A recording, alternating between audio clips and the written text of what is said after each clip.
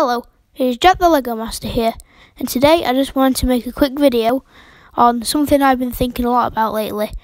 It is whether Lego can make any more X-Men sets.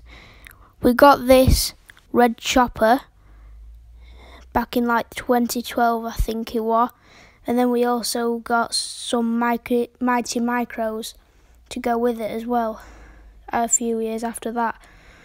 But I'm just wondering if Lego could make some more X-Men sets.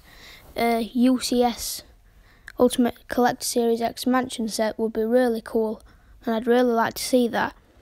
But I think when the X-Men comes out in the Marvel Cinematic Universe, Lego will probably do some more sets for that.